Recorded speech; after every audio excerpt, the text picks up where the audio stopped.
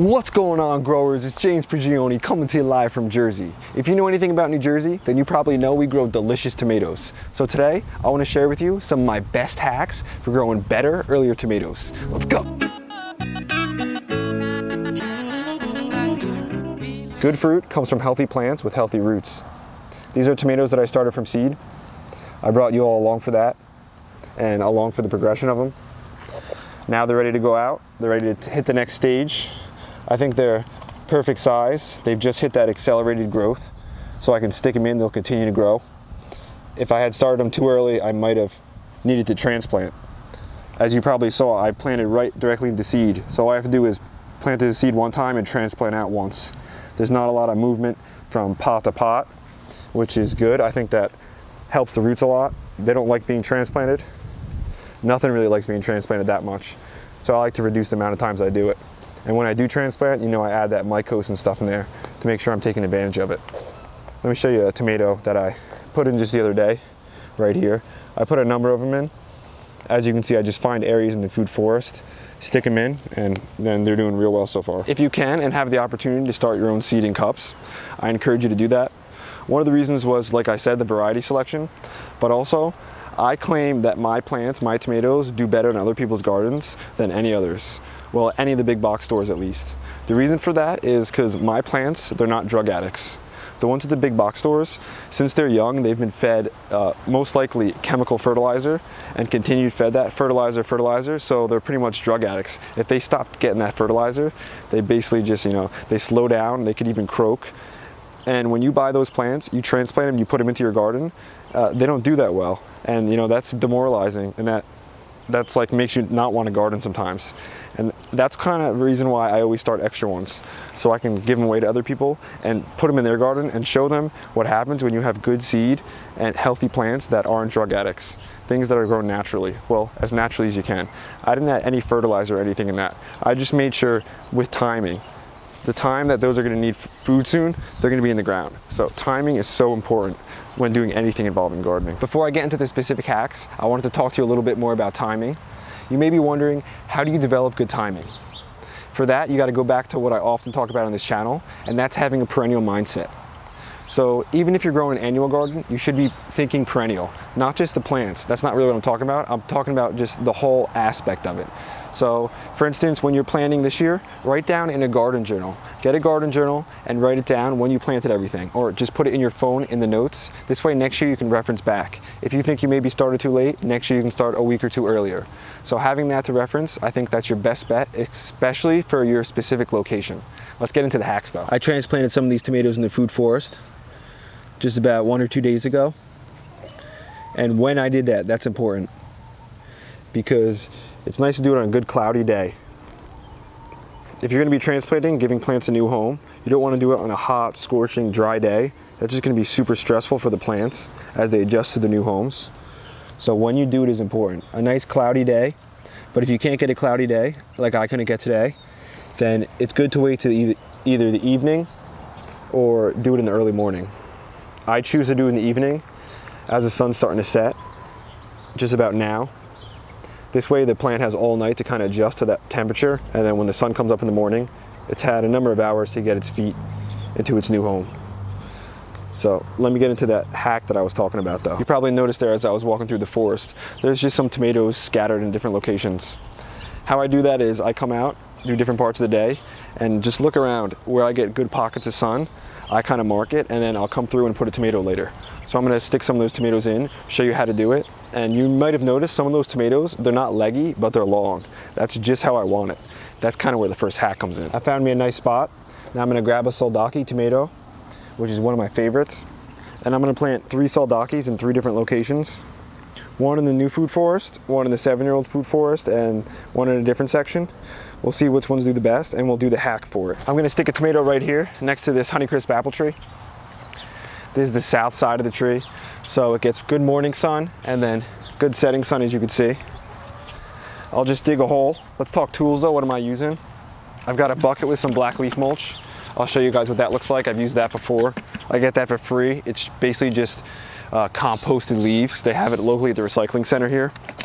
Then I'm using mycose, which is a pure mycorrhizal fungi. It's just an inoculant. I put that on the roots because I really believe a lot in the mycorrhizal association. That's what breaks down a lot of the fungi, the mycose. That's what actually builds soil aggregates, which will actually help your soil, which I'll talk about in the future. If you have soil that's clay and gets clogged with water, you need to get the wood chips down. That'll really help you, believe it or not. And I got this little rake. I use that for digging, scratching back the wood chips I meant, and then we've got the little shovel I'm gonna use. So basic tools. Let me just start by pulling back these wood chips. I say it all the time, but it's so important. We don't plant in wood chips. We plant in the dirt. We plant in the soil. The wood chips are just a mulch. So however deep you have the wood chips, you gotta make sure you're digging down into the soil. That's what we're gonna do here. Thing is, I'm gonna have to dig a bigger section because tomatoes, they're vines. So they'll root anywhere you bury the stem, which is really nice. Typically people will bury their tomatoes really deep, you know, up to here maybe even. But what we're gonna do is actually do things a little different. We're gonna bury this thing sideways and keep this tip up because tomatoes have a lot of surface roots. Typically the roots don't go really deep. We want a lot of surface roots, so we're gonna put that thing sideways, let it grow, let it bust out a lot of roots, and I think a lot of roots will mean a lot of fruit. That's what we're going for. So I'm down to the soil here. You can see how deep that was. Because we had issue with weeds here before, we don't want to deal with them again. But a lot of wood chips means a lot of worms. So I couldn't even count how many worms I'm digging through here. And I can see little baby ones. But that's what you want in your, when you're planting your tomatoes. I'm going to dig an initial hole here. I'm going to keep this native soil. I really want this native soil. I use this a lot. I'm not using that black leaf mulch. I'm not replacing all the soil. I'm just using that more as a top dressing and more as like a little bit of a mixing in at the bottom, just to feed the tomato a little bit as it adjusts to its new home. So we're going to dig out more of a horizontal area. What I want is the tomato to lay like this, kind of angled in, and then we'll bend that top right up. And another really important thing about this is that you pick off all the leaves. When you bury a tomato, you don't want any of these leaves on it. If it does, that can cause issues, so you want to make sure you're picking those leaves off first. You can see this approach is aiming for max roots. This plant, it's tall, but it's not lanky. I made sure it was outside a lot and it had the fan on it often, so it's strong. But I wanted it kind of tall. This way it can root even more. I'm going to take all the leaves off, all the ones except the top ones here. I'm just going to leave the top there and that one fan leaf. And we'll just be gentle. When transplanting, you want to make sure you are super gentle. The less you mess with these roots, the better off you are. Some mycose. We'll take a little bit of black leaf mulch. We'll put that on the bottom. Check our depth. I can go a little deeper.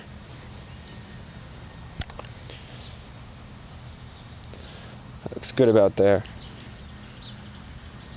Even more worms in here. Worms are everywhere. So stick a little black leaf mulch at the bottom there. Little mycose at the bottom and the roots. Then I'm going to start with the native soil. And I like this native soil, especially for this, because the native soil is sandy where I'm at. Sandy soil will fill in those air pockets. When you're transplanting, you want to make sure you don't have any air pockets. That's important. That's why after I fill this soil, I'll make sure I water in and then put another top dressing on top of that. A little more. We'll press it down a little bit, not too hard. Leave the tip of that sticking up, as you can see. And then I'm going to water this in. So I like to water this in before I even put the wood chips down, because I want to make sure it gets fully saturated. And I also want to make sure we fill any air pockets. That's what will happen. This water will settle all the soil, all the sand, and fill up any of those holes. There we go. The water has settled everything, nice and saturated. I'll just put a little more black leaf mulch on top, just for when it rains and we water it in to feed it. And then we'll come back with those wood chips. This is really going to hold in the moisture and also make it so we don't have any weeds coming up around here. We don't have any competition. Around the base of this, you want to be very gentle. So I'm only going to put some small wood chips. The small, like I said, little ones, and just delicate. And that's how we'll leave her. So typically you want about 3 inches above the soil. We have that, and we just have the wood chips around it. So we'll let that grow up and it should excel nicely. How is that more of a hack than just planting them vertically though? Well, when you think about it, in my garden and probably yours too, the most fertile, healthy, and best soil is at the top, say 3 to 8 inches. So when I'm planting horizontally like that, I'm having the tomato root in the most fertile soil. Rather than putting it like a foot down deep where I just have sandy soil, I'd rather put it in the fertile stuff. I think that's gonna give me bigger fruit. I'm gonna put some other soldaki, one in the new food forest and one in a different section. Then I'm also gonna plant some of the soldaki vertically. This way we can have more of a control, see which ones do better, and just kind of make more of an experiment of it. Now I'm gonna plant another soldaki right next to the one I just planted. That one I planted horizontal, this one I'm gonna plant vertical. Get more of a control, like I mentioned. So we'll just dig these wood chips back like I did before. There's not much of a difference. As you can see here, let me just show you guys some of the soil real quick. This soil here, this should be encouraging because I'll show you some of the soil in the other section. This looks like a really amazing soil, but what I came from, it wasn't this. And the reason that's encouraging for you guys is because you could easily have the soil just by putting in the investments, getting the wood chips down, and putting in the right the foundation, the organic matter, to allow all the microorganisms and all the soil life to build your soil for you. So I dig this deep and now I've got worms that deep. So it never used to be like that. If I dig in my lawn, that's not happening. Here I'm gonna put this one nice and deep. We're gonna do the same thing, how we pull off these leaves here. And we're gonna leave about 3 to 4 inches above the soil. As I start to get deeper here though, we start to move from my good soil to more of sandy. Even though this sand down here really isn't that bad, but it's moving to more of a sandier soil as opposed to my rich humic acid soil, and plenty of life in that stuff. Let's see where we're at. Go a little deeper. And I've got sandy soil, which tomatoes do like because tomatoes don't like sitting in cloggy areas. They like some good drainage. We're gonna be super gentle flipping that. Put some mycos on. A little black leaf mulch. And you can see we have, there's some spacing around it, and then I'll just put the sand in first to fill that gap around it. Let me grab the camera and show you. Now I'm gonna take some of this native sandy soil.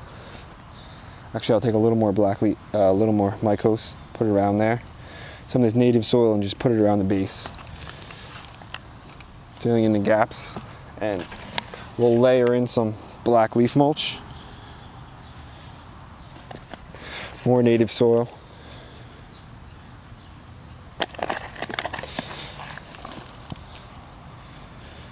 Push it down a little bit. We're not being rough with it, but again, we don't want any airspace. Watering is going to help a lot with that though. You can see we're burying the stem nice and deep. And I'll continue doing a little bit of this layering.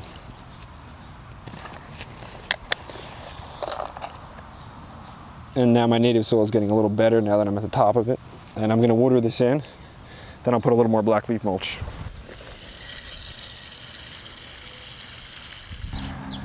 So that nice heavy watering soaked in. We'll put some more mulch on top, black leaf mulch. And then I'll start bringing some small wood chips around the base to help lock in all that moisture. I could have possibly buried a little deeper, but I think that's good. I got a lot of stem buried there and it looks beautiful. Here are some of the tomatoes I transplanted just the other day. Looking really healthy as the sun sets on them. They've adjusted well. Not much transplant shock at all. That has to do with timing, mycos, burying it deep, taking the right steps, I believe. And there's some other ones over there. That one's doing nicely. More over here. I planted about 15 or 20 the other day. We'll get some more in today and keep going along. I love planting because that means harvesting's on its way. Let's sum it up though and go over some of the hacks that we went through. I still get to plant about 30 or 40 more tomatoes tonight. I can't wait for that. I'm gonna try to post this video for you too. But what do we go over? The first thing was timing, so important. And keeping a journal, that will help you a lot with your timing. The other thing was planting those stems nice and deep, planting them vertically, getting extra roots. The other one, my favorite one, was planting horizontally, where the soil is nice and fertile, using that. And the fourth one would probably be using that mycos. Mycosis is so important, helps you get that mycorrhizal association. Well, not so important, but I think it helps also with the transplant shock. So a number of those things all added together, I think will give you bigger, better, healthier, more delicious tomatoes. That's today's video, growers. Thanks for watching. If you enjoyed it, share this one with your friends. Hit the like button, hit the subscribe button. Don't forget to check us out on Steemit. The food forest is looking epic. I can't wait to bring you guys along for the next update on that. And the new food forest, that's looking great too. The next installment, that should be really exciting. We're seeing good progression. So make sure to follow along. And again, hit the subscribe button if you haven't. Jace Prigioni is out.